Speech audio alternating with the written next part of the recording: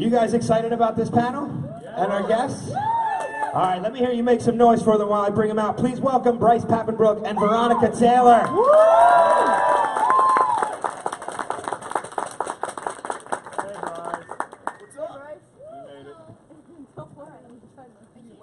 Hi, everybody. Thanks for coming. Happy Sunday. Happy day. Happy days. Okay. How has your con experiences been so far? It's been awesome. Amazing people. It's been fantastic. Getting to interact a lot with the con goers? The locals. The locals. Oh, yeah. Yes. Yeah, it's been really great. And plus, we've had some time to explore Harrisburg a little bit. The architecture's so beautiful here. The food's amazing. The people are even more amazing. It's been great. Convention's awesome. Did you eat chocolate yesterday? I did indeed. Doesn't everyone eat chocolate? You smell it, you eat it. I'm only talking about chocolate, so. Yeah, we went to Chocolate World last night after Down around the show. Hershey. Yeah, my daughter and I. It was pretty awesome. I did take a photo with gigantic pieces of chocolate, like the huge Rolo and the gigantic Hershey bar, and yeah. So I'll post that later. It was funny. We didn't buy it though. You didn't take that home? No. Luckily for me, it won't fit in my suitcase. So. It's been a long time since I've been to Chocolate World, and I'm only 2 hours up the road. So yo, dude, it's free. I know. Just go. I know. You take the ride, you get a chocolate. I know. I need to do it more often. Hello. I might even do it on my way home, actually. We almost today. did it again just to get another Hershey bar. I'm just saying, because the line to buy stuff was long. So. I think that, and correct me if I'm wrong, but I think there's actually an opportunity you can go and like get your name on a big chocolate bar. Yes. So, which I've never done, so maybe. And you can create your own chocolate bar. This is really just a whole ad for Hershey. It's just, yeah, it's a Hershey panel. Sponsored by Hershey's. Hershey's. Yeah, and maybe tomorrow we might go by the Crayola factory on the way home. So, I mean, this is a big weekend for me. But let's talk about the convention. Yeah. Harrisburg Comic Con. Let's talk about you guys at the convention. All right. I think that's what everybody hears. They want to talk about you guys. Between the two of you, astonishingly over 200 projects, voices from video games to audiobooks, obviously, animation, film. Yeah. It's incredible, especially for somebody like me who's always been interested in doing any kind of voice acting or anything like this. I enjoy being behind the microphone. It's one of the reasons why I do this. But you guys are actually doing something I have always wanted to do. So it's actually a real pleasure for me to be up here and talk to you guys about this. Thank you. Yeah, thanks. So I'm curious, and I'm sure some of the people in the audience are too, how do you get into something like that? Was it something that you pursued being in front of the camera and then you just fell into voice acting, or was voice acting something you always wanted to start with? I'll just give two totally different answers. Because I don't know if there's one real answer to this. No, I don't think so either. Everyone kind of creates their own way into the industry or kind of falls into the industry a different way. So like for me, my dad was a voice actor. He was working on Power Rangers. Have you guys heard of that? Oh, really? Yeah. I guess I haven't told you this. Oh, I'm really interested. Tell us more, Brian. So my dad played a bunch of monsters. One of the characters he played was Rito Revolto, the skeleton dude. So I was watching him work. I was about 8 years old, and they needed a kid's voice. And my dad's like, "He's a kid, throw him in the booth." Yeah. And then I became a voice actor. Interesting. Yeah, yay, child labor. Yeah. I know. It's like, it's fun. I'll take the money. I'll take the money, as your dad would say. Yeah. Does he just talk like this all the time? I mean, A little bit. I will never sound like him. Like, there's not enough cigarettes and whiskey in the world to make my voice as deep and resonant as my dad's voice was. You should go the chocolate route. The chocolate, that might like help. chocolates with the liqueur inside. Ooh. Maybe that's the way to get to be more like your dad. Yeah. I started acting when I was 5. I was in my first play.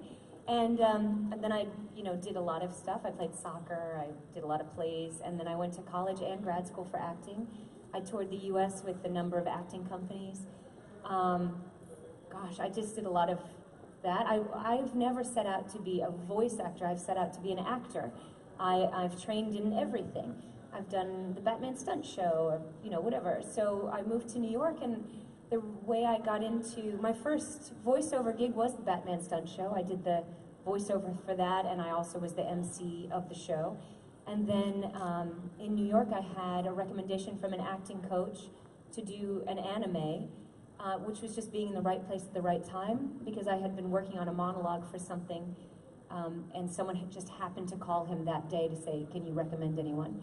And so from that, I think networking plays a big part in all of our work, and I was cast in something there, and then they asked me to audition for something else, and then things just kind of moved on in a connected way from there.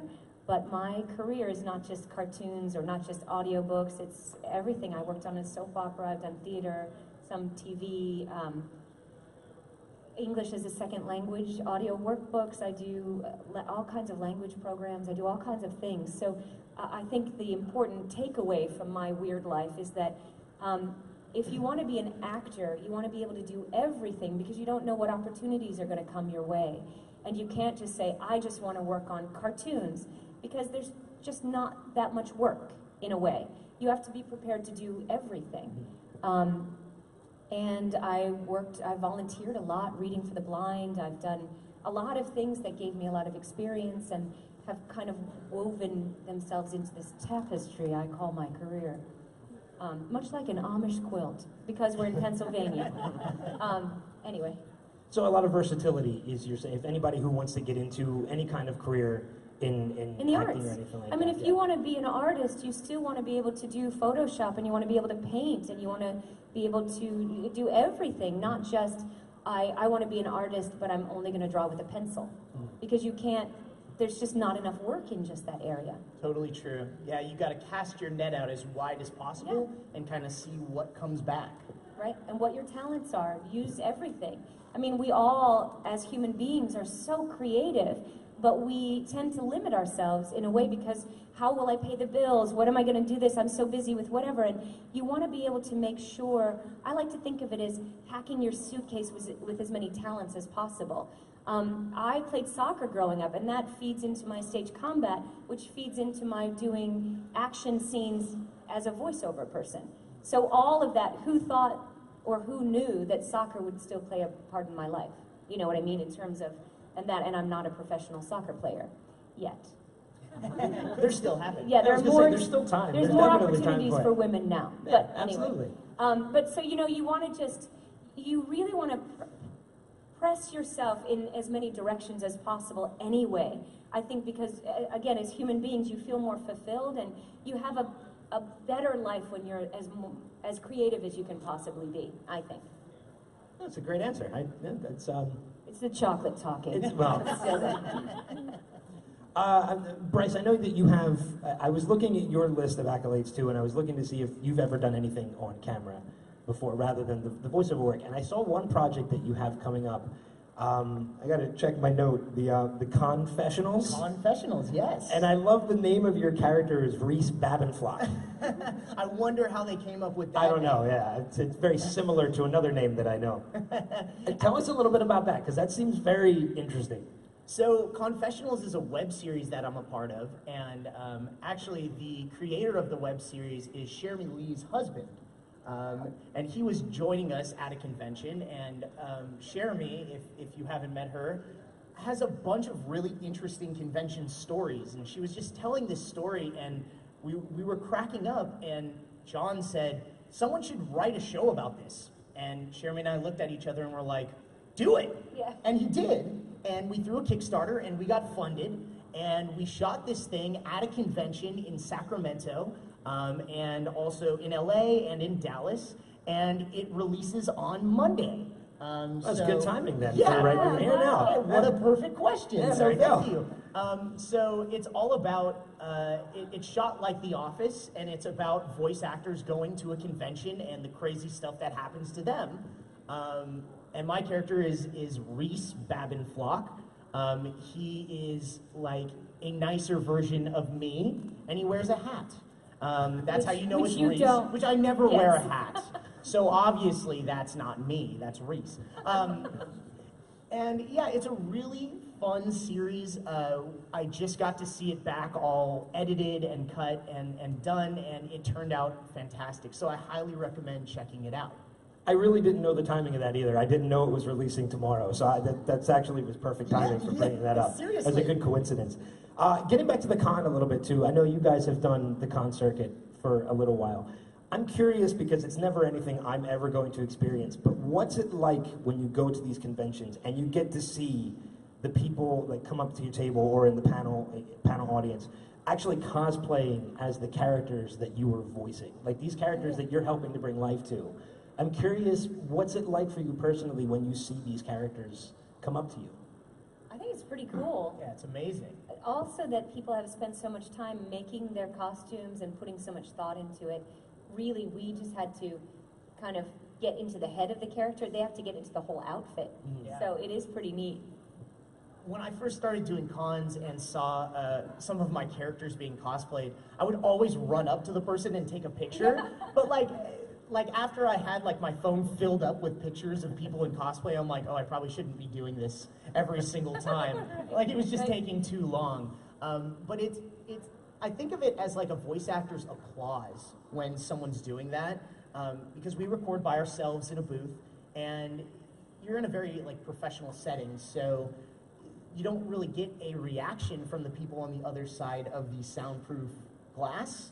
But at a convention, people come up and say, oh, that line that you did was awesome or funny, or you know, whatever the reaction was, and it's kind of cool. Like, you don't realize when you're recording that people will actually see this stuff. Right. So now it's like validation, you know, it's that applause. So it's amazing. Do you ever have people come up to you and give you their impression of a character that you do? Yes, definitely. Or, I mean, Pokemon, most people like to do their Pokemon, which is pretty cool. I don't do any Pokemon voices. I do a couple, but not impressions of. So, yeah, I like to hear everyone's voices, or their Ash voice, too. A lot of my characters just scream. So I have people just come up and scream in my face, and then ask me to scream in their face, and it's great. So different from real life. I want to open it up to the audience. If anybody in the audience has any questions at any point, we actually have a microphone set up over here to the side. If you're welcome to line up at any time to ask them a question. Please feel free to line up, and we can get to the questions as we see you up there. I'm curious. You mentioned being in the soundproof booth, and you're bringing voice life to the characters. How much input do you have when a character is created that you're asked to voice? How much input do you have going into the personality that you put behind the character? Do they give you what you need, or do you have a lot of freedom when it comes to that? It depends. Some shows really want you to stay true to what the Japanese actors did, and you kind of have to use that as a guideline. Some directors really want to push you to do that, and sometimes directors and producers are like, whatever you come up with that's fun and right for this character, go ahead and do it. So I worked on a show called Blood Lad. I play this otaku vampire mob boss, and day one of recording, the producer came in and said, so that script, don't even worry about that. Whatever sounds good, whatever's funny, you guys have fun with this. So I improv lines into the anime, and it made it all the way through. There's a moment in one of the fights where he elbows this guy, and he just goes flying, and right before the elbow, I go, finish him. And that made it all the way into the show.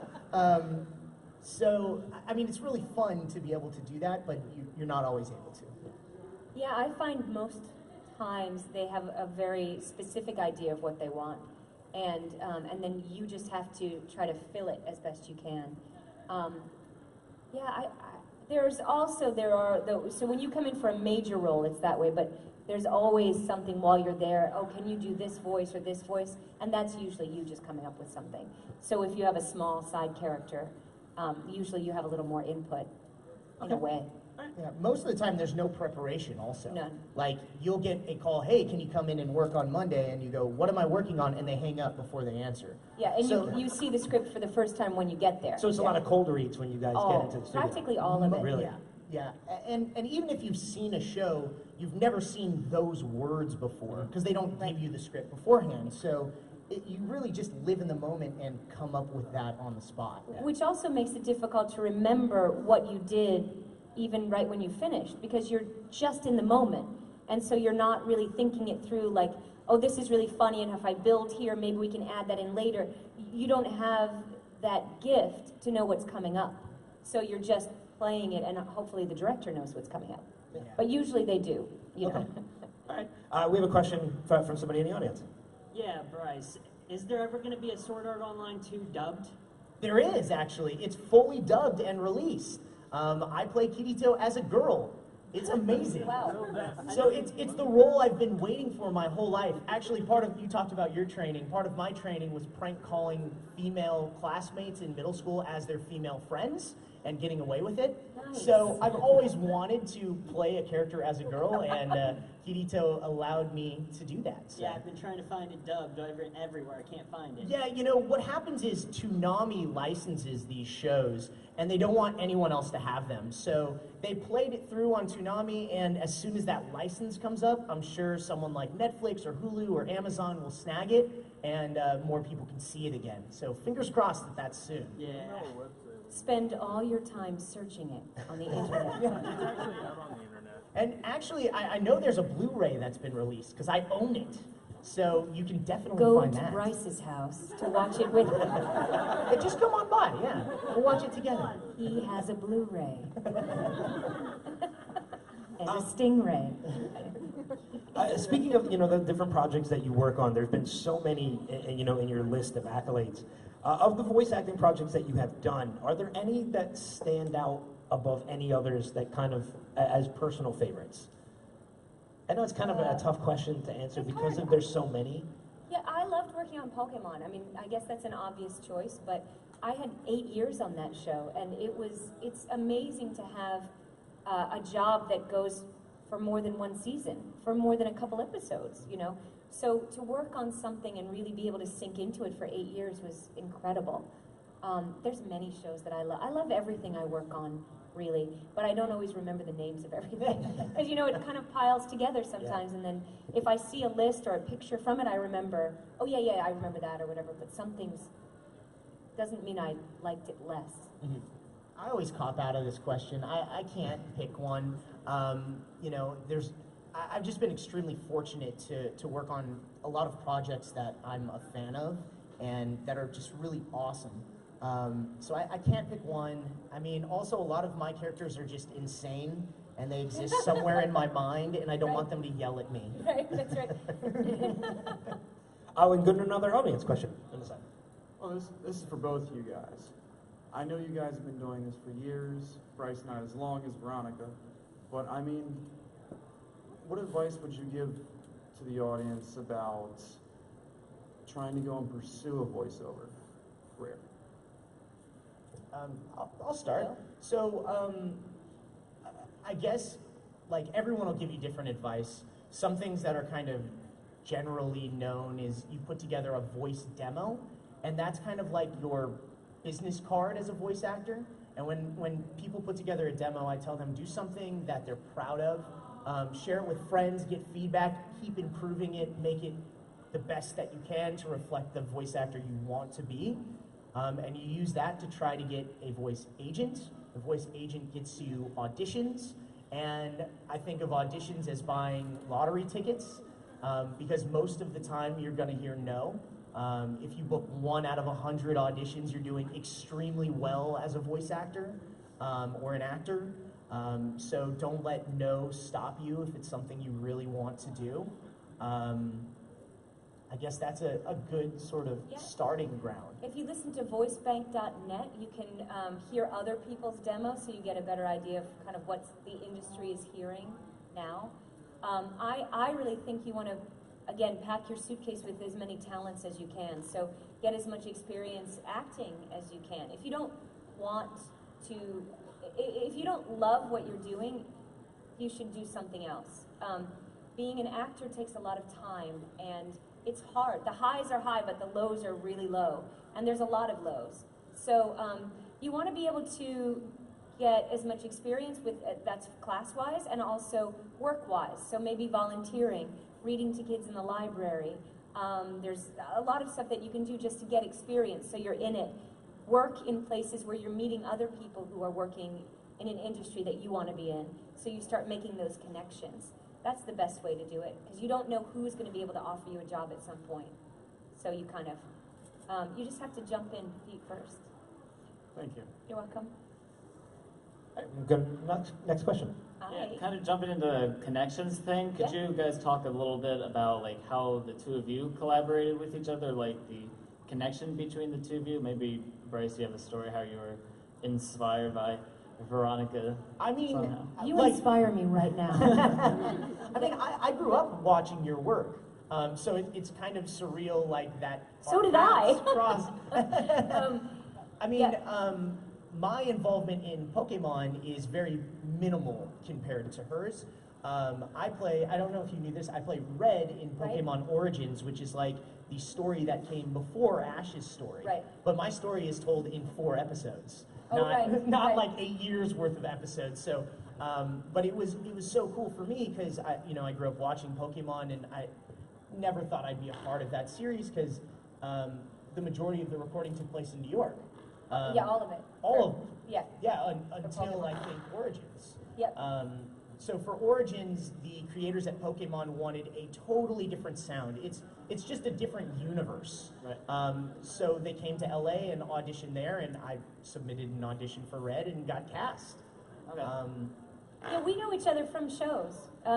We both live in LA, but we've never seen each other in LA. Only on the road. Yeah, living. exactly. So that's another thing where we're lucky to meet and also other people we work with while we're on these crazy circus tours.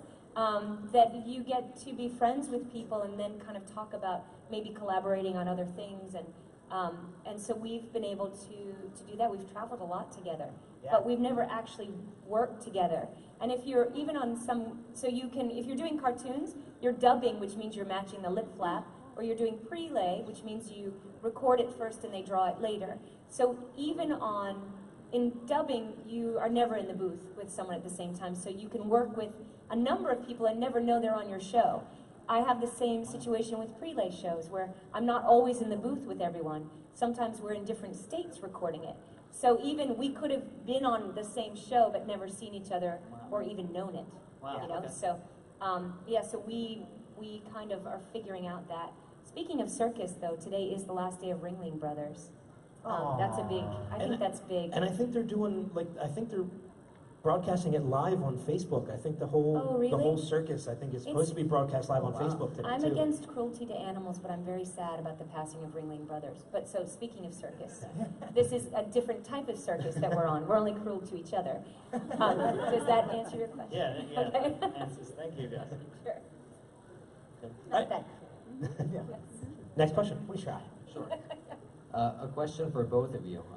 Bryce, you mentioned that a lot of your characters are a lot of screaming, and you hear stories about like Sean Schemmel passing out in the booth, like when he was voicing Goku. Are there any roles or any lines that you two can think of that were especially stressful or strenuous on your voices? I can think of a lot.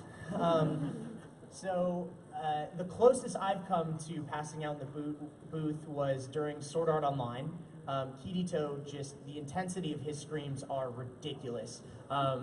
You know that moment where like things, like the blackness starts coming into your vision and you know you're starting to pass out? Like that's what happened to the point where I touched the ground. Like I went down for a second during one of those screams, but never went all the way out.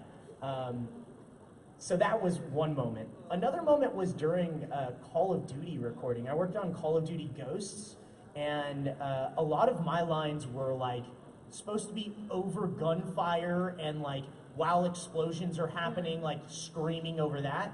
So when you're recording video games, the pace is a lot faster. So it's just a lot of screaming over and over and over, and I left that session like, yeah, that was awesome, guys, thanks.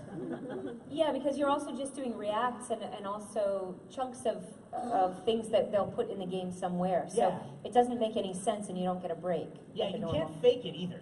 Yeah. Like, you can tell when someone's faking those kind of screams. Like, military stuff, there's no way of just like, can I do that quieter?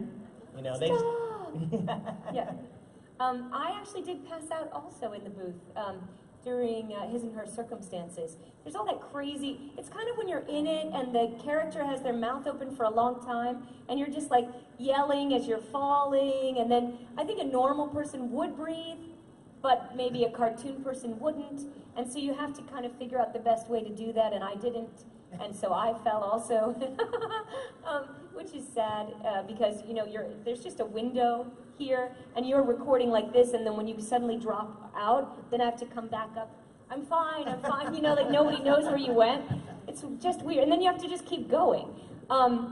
There's a lot of that. I do think when you study voice, you do learn techniques of how to shift your voice around, but some things are unavoidable. When you're just, especially for a military thing, you're just screaming like that, you have to find a way to do it, protect your voice, and be authentic. So it's always challenging. Yeah. Thank you very much. You're welcome. Next question. So this question is for Veronica. When going into doing something like Pokemon, as like we can see now, there's been a lot of like adaptations of like, comic books becoming TV shows. So there's like an easy source material that you can go back to and sort of identify how a character should be. But when you were doing Pokemon and voicing Ash, that was like right at the beginning, like sort of the advent of it. How did you go about like taking preparations to really get into that character where like the only source material that you really had at the time might have been like The script we were handed. yeah, exactly. Yeah. Or like the games that were kind of unrelated. The script we were handed. Yeah. I don't even know that the games were really out that much, and I certainly didn't have a DS at the time, so it was just the script. So it's just basic acting, where you are just going off of what am I doing in the scene, what's my objective, what's the person before me saying. The difficult part of that is that the lines aren't recorded and you've not seen the script before, so you have to learn how to kind of skim through quickly the script to see what the people are saying ahead of you, so that when it comes to your line, you know how to react and how to sound like you're talking and listening. For that show in particular, for most of the shows I work on, I may do a little research online to kind of see what the animation style looks like as I'm auditioning, really, and what's come before it, but I don't have a lot of time to watch episodes or do really in-depth searches and kind of disappear into it for a while because I'm working on other things. So most of my work is just in the moment. That's just to prove to you I'm serious. Yeah. Thank you. You're welcome. Do you guys tend to find yourselves when you're at home and you're not working, do you practice a lot in front of the mirror? Like, or if you just happen to be walking around your house, just practice voices as you're walking around?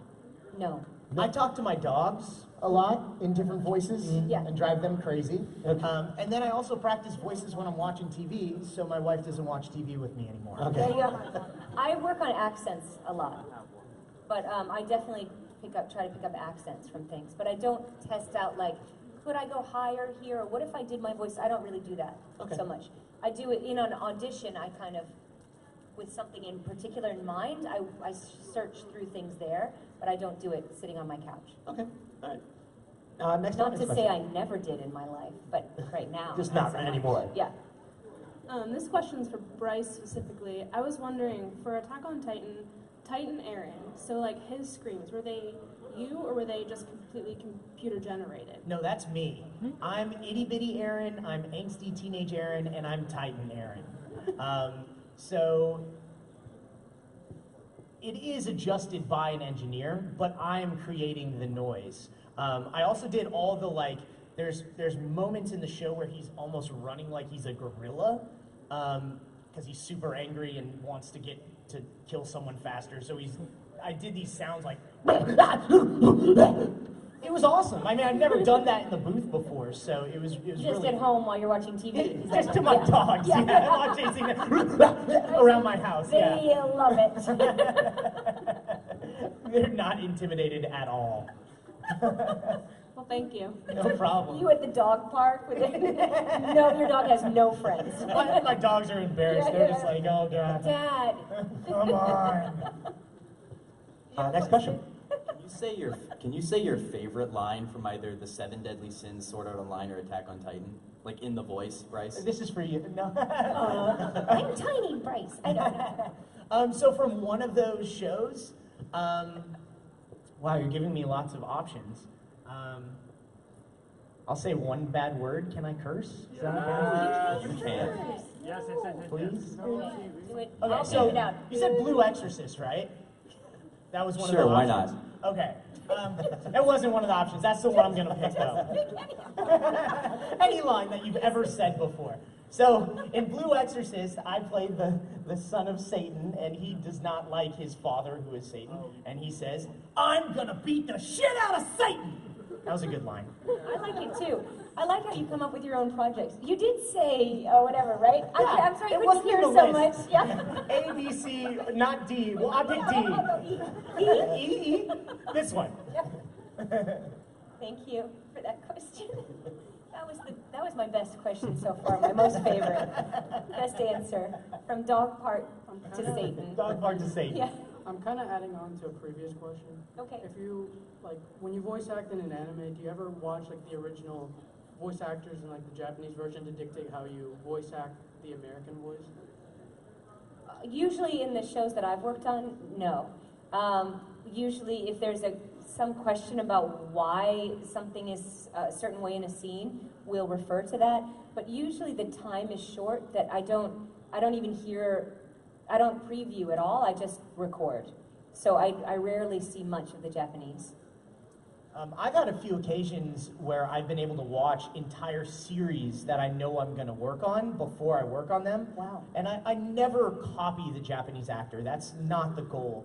But I do take inspiration from some of the Japanese performances. So Attack on Titan, I was a fan of the series before I even knew I was going to be able to audition for the show. And I really enjoyed Yuki Kaji's performance as Eren. I mean, he's just crazy. So I thought I would love to be able to act as this character as well. And I tried to pull from his anger and add to mine.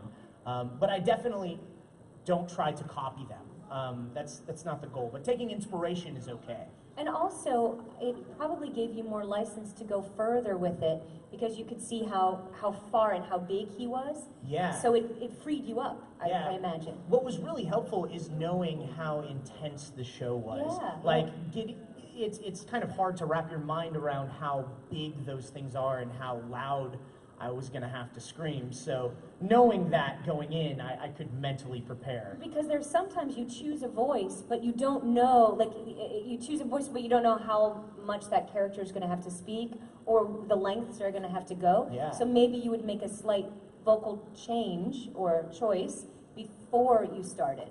Yeah. So I think that's great that you could do that. Yeah, I was lucky that I watched the show before I got the audition. Yeah. Because Amazing. that day that the audition came in, I went and bought soundproofing for my booth at no home way. because my neighbors probably would have called the cops on me when they Right. heard that audition. Right. So that saved me a phone call that would have been bad. I need some of, I have to talk to you about that. Yeah.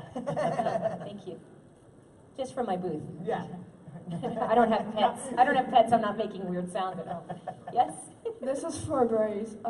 Can you do the voice for Love Home? Sure. So let me warn you. Okay. I'll give a I'll caveat just go before I here. do this. Just from here. So, this request is from a show called Seven Deadly Sins. It's a really fun show on Netflix. I play this character named Meliodas, who's this little overpowered blonde guy, but I also play the most annoying character in the show, whose name is Lovehelm. He's this little referee, and I'll describe him for you. He's got this silver helmet on. He has this, like, it almost looks like a red drape over him. He's about this tall and has little squiggly arms. And Nice. this is what he sounds like. I won't even do this into the microphone because it's so loud and annoying. Sorry. Oh no! Let the fight begin! Oh gosh. So That's good though. That's really great. a quick story about Lovehelm. I got cast as Meliodas, and I was watching the show in Japanese, another opportunity that I had to do that, and this character came up, and I'm like, oh, that's terrible. So I copied that voice, Yeah. and I'm like, I might be able to do this. So I asked the casting director and producer, can I send you another audition? And she's like, you're the lead, what are you talking about? I'm like, no, just trust me. Yeah. And I went home and practiced and sent that in and got an email back saying, maybe we can make this work. Yeah. So after that happened, I kept practicing the voice at home, and my wife was very pregnant with our daughter. And I was practicing, and she comes in and says, "If you do that one more time, I'm having this baby right now." So I had to stop practicing at home. But that is a great example of how, you know, as an artist, you're always working on things. Yes. You don't just go, oh, now I'm, you know, this is fine, I can just rest. You're always seeking things out, always trying to make yourself be better and improve. So, I mean, I think that's the biggest takeaway here, is that you never just settle. You always grow as an actor. Thank you.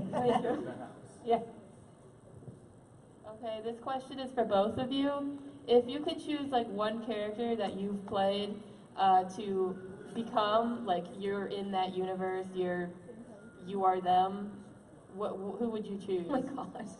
Could you imagine? I mean, we all live in a Pokemon world, but do you want to live in a Pokemon world? I'm not sure. Maybe. I like wearing sneakers. I don't know. Would you be someone? I mean, I got to play this character named Sultan, who's this little baby tiger that Jasmine owns for Disney. Yeah. And it's in this game called Disney Princess Palace Pets. And all you do is you see Sultan the tiger, and you comb his hair, and you blow dry his hair, and he just sits there and looks cute. That's nice. I'll be that guy. Yeah. I think I would like to take things from, like, the idea of being able to travel with just a backpack with a spare change of underwear, and I don't even know, not even knowing how to cook, and to do that, but then also to be able to do some magic. You know, other characters have that, and I'd love to have a combination of all of that. In a way, my life is already a kooky thing, because I go to work and I'm in these made-up worlds all day long, whether it's recording an audiobook or doing cartoons or even working on a language program. I'm in this whole imaginary world anyway that's here. And then I'm traveling and meeting people and finding out about their lives, and it's already kind of a cartoon. So I'm not sure if I could choose to be another person. I'm kind of happy with myself at the moment, thanks to you all. Thank you. Thanks. Bryce, Yes? I was wondering what your favorite line to say as Aaron was, and also if it was challenging for you to have to do all those gritted teeth lines for him whenever he's upset. Yeah, I mean, he gets crazy angry, and there's moments where, like, he's kind of hurting himself. So I know you haven't seen it, so this probably sounds very strange, but there's a moment where he bites his hand, and I actually bit my hand so hard that I left a bruise on my hand, but it sounded awesome. Right, but Sounded sometimes great. you have to do something to get into character. Yeah, absolutely. Don't try that at home. Yeah, please don't do that. Who has not seen Attack on Titan? Couple people. Don't listen to what I'm going to say because it's a spoiler. So, yeah, cover your ears now. So, Aaron turns into one of them. He's, like, inside one of their stomachs, and he, like, busts out of his head and, like, punches this little baby Titan, and then he's, like, stepping on this other one's neck. It's very violent. And he goes, "Get up, let me kill you again, and again, and again!" That's a good moment. That is a good one. Thank you. Yeah, he's crazy. You're really scary, Bryce. He's kind of crazy. Very scary. We only have a couple minutes left, but there's only 2 people in line, so we'll see if we can get through both of these You questions. mean we should shorten our answers? No, I hear what you're saying. That's not what I'm saying at all. I'm just saying we'll cut get the it. line I after get these it. 2. We get it. We talk too I get it. much. I Okay. didn't say that at all. You're voice actors. You're supposed to talk. With our We voices. enjoy hearing. Go ahead. Okay, this one's for Bryce. My friend asked me, have you ever seen Sword Art Online abridged? I get asked that every single convention now, and I think I'm gonna have to break down and just watch it. I think I'm gonna live stream when I watch it. That's getting very personal. Yes. Hey. So thank you. I will watch it soon.